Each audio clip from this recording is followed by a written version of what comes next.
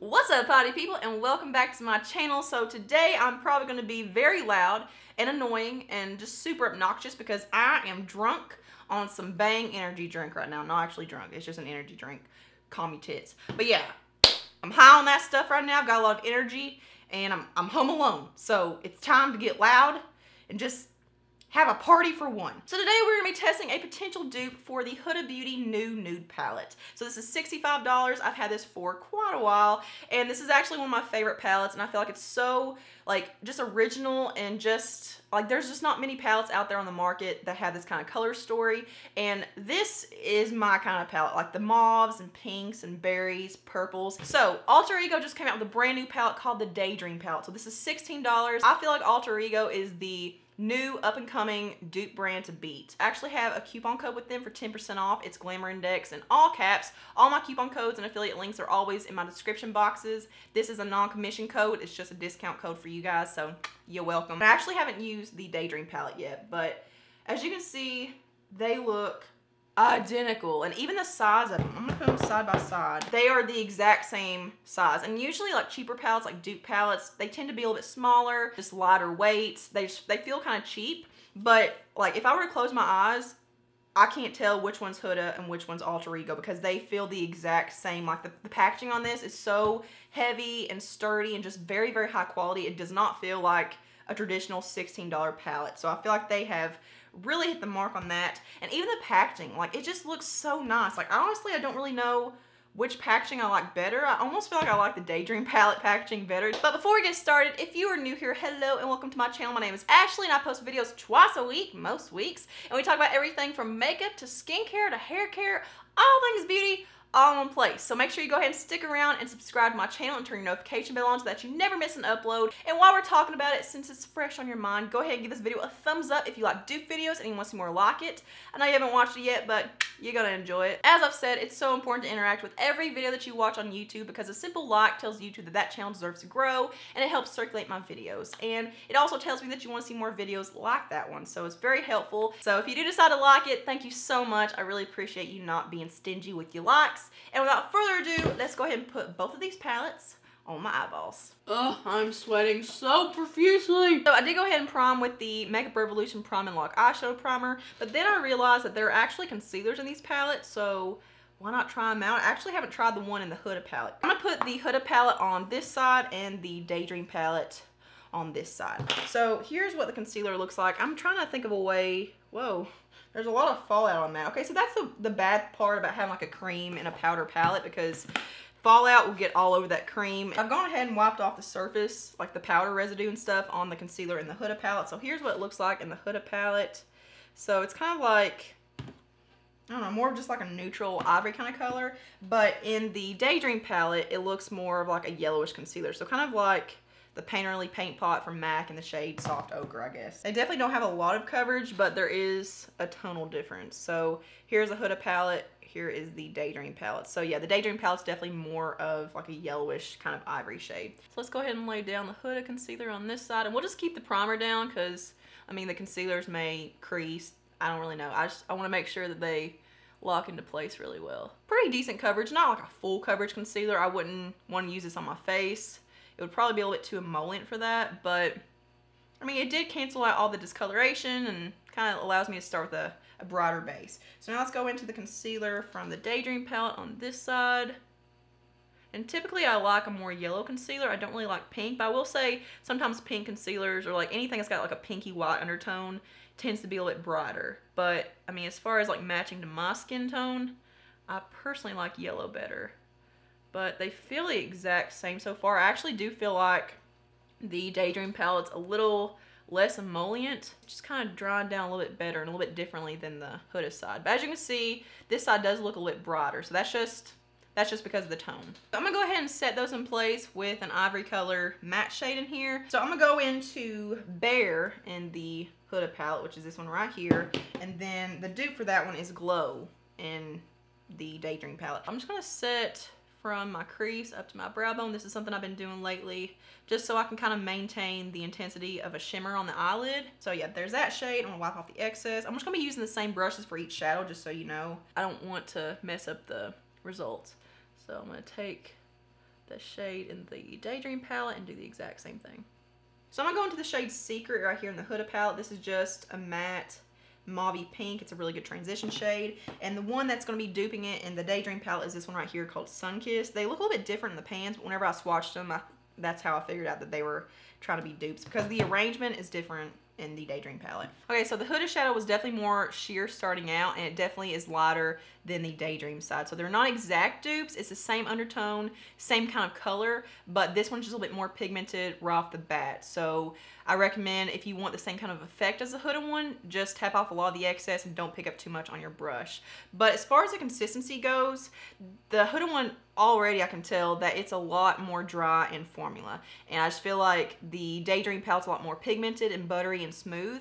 So let's see, this one is the Huda shadow and that's the Daydream shadow. Yeah, they look the exact same on here, but they translate a little bit different on the eyes. Recharge! So I will say, whenever it comes to finding which ones are duping each other in the Daydream palette, they just look so much more different. Okay, so I'm gonna go into Tease in the Huda palette, and this is like a matte, muted, lavendery purple. Dusk in the Daydream palette, which is this one right there. That's the one that's trying to dupe, what is it called? Tease. Those look a lot more similar, but still a little bit different, and I think it's a difference in texture and like how they're pressed. I will say, even though the Huda shadows are a little bit more dry, it's still very pigmented. Like, I feel like even though it's dry, it still performs really well on the eyes as far as blending out. I have no issues with blending. I actually really like the Huda palette formulation. I know a lot of people are kind of like, they're hit and miss, but I really enjoyed them. Okay, so there are those two shades, and again, I do see a slight difference once it's actually on the eyes. I feel like just more pigment is translated onto the Daydream side, so they're just more pigmented overall. So it looks a little bit different, but I feel like these shadows on the Daydream shadows are just so much more rich. So I'm gonna go into Love Bite in the Huda palette. So it's like a matte. I love the assortment of mattes in here. Like, they're just so pretty, and I feel like the matte to shimmer to glitter ratio is just so good, and you have so much variety, and there's just so much you can do with this palette. So yeah, this is like just a basic purple. It has a little bit of like a pinky raspberry fuchsia undertone to it. So I think the one that it's trying to dupe in the Daydream palette is this one called Sugar Plum. So it's right here.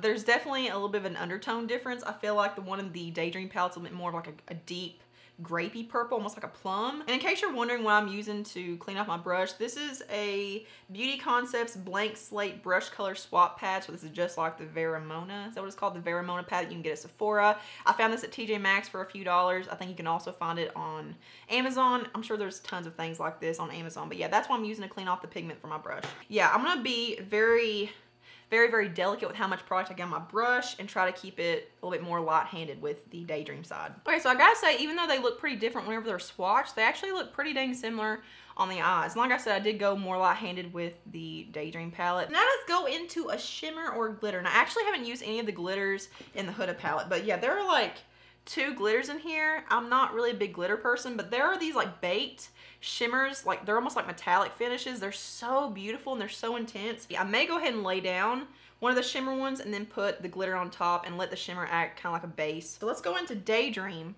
Okay, Daydream in the Huda palette, which is this one right here. So it looks like a pinky taupey silver. So Fairy Tale in the Daydream palette is the one, well, I should probably put my finger back.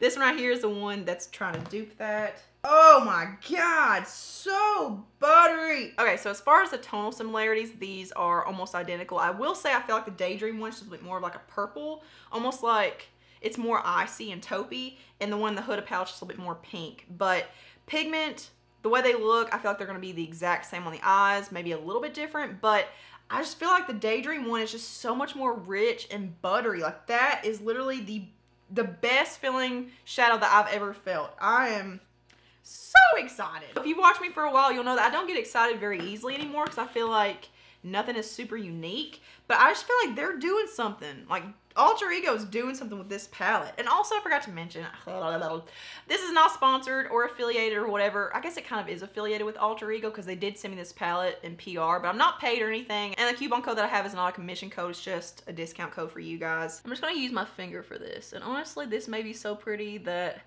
I don't even want to put a glitter on top. Wow, that is so pretty. And I've used that shadow before, but I don't think I've actually used the purples in the Huda palette a whole lot, like the more deep plummy purples. That is so pretty, like that pairing. Woo!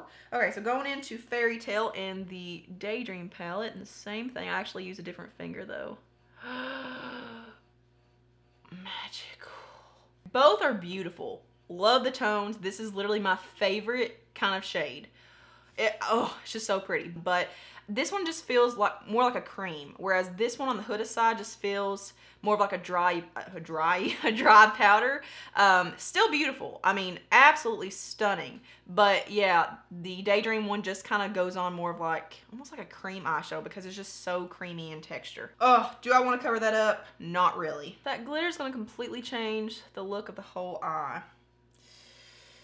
What I think I'm going to do instead is actually go in with another shimmer, like another metallic, and just kind of put that towards the outer portion of the eyelid just to use another shade and just to have some more definition and kind of like a fade shade. So I'm going to go into Kinky in the Huda palette, which looks just like your standard shimmery kind of maroon shade, and it looks like Twilight in the Daydream palette is trying to dupe that one, and this one looks like it would probably be pretty exact. So in this case, Kinky in the Huda palette actually feels a little bit more rich and buttery and smooth than the one in the Daydream palette. They look the exact same, like they're the exact same kind of shade. They just feel a bit different. So I'm not gonna wet that or anything. I'm just gonna take that on a round bullet brush and just kind of stamp this right between where the shimmer and that matte plum meet. So just kind of add a different kind of tone in here and just kind of fade them together a little bit more. Okay, so I haven't touched up or anything. I do want to go in with each of the plum shades and just kind of feather it back into that shimmer just to add the intensity back in.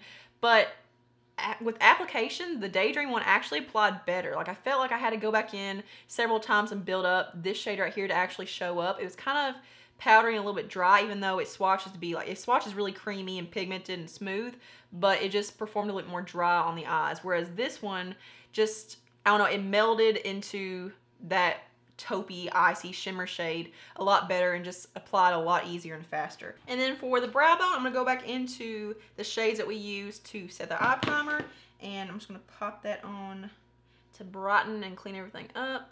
Okay, so here are the eyeshadows, and I gotta say, I am thoroughly impressed with the Daydream side. The only thing that I really liked better about the Huda palette is the brow bone shade, that like ivory, matte ivory kind of shade that I used to set my concealer and use my brow bone highlight. Not enough to rationalize the price difference. I mean, this one did the exact same thing. Which one is it? The glow shade. It did the exact same thing. It's just I feel like this one was just a bit brighter. Yeah, I'm gonna go off camera and finish up the rest of my eyes and my face as well. I'm actually gonna do a skin prep routine today, so I'm gonna go do that. Alrighty guys, so I'm back with the full face of makeup on and my eyes are completely done, and everything that I'm wearing will be listed in the description box below. So I'm definitely deeming this a dupe. It's not an exact dupe, but it is very, very close. And even though there are some differences in the formula and the pigmentation, intensity, all that, I feel like they're actually positive differences in my opinion anyway. And I think a lot of it will depend on what you look for in an eyeshadow. If you like a more sheer, just kind of wash of color or something that, like, if you don't really like a lot of pigment and intensity, then the Huda palette would probably be the best bet for you. But I just feel like the Daydream palette just captures everything that the Huda palette is, and it improves it. And I actually think that this side, the Daydream side, looks a little bit cleaner. Like like I said, it just looks a little bit more rich and luxurious. And this side actually looks like the dupe side in my opinion. So yeah, another successful dupe video. So let me know in the comments below, what dupes you want me to test in the future. So yeah, if you made it this far into the video, let's do a little hashtag. Let's do hashtag dupe, dud, or better in the comments below with like a suggestion for another video idea, for another dupe to test out. Just leave me something with your comment of hashtag dupe, dud, or better. So yeah, thank you guys so much for watching. Give this video a thumbs up if you enjoyed it and subscribe to my channel, and I'll see you guys in my next one. Mwah.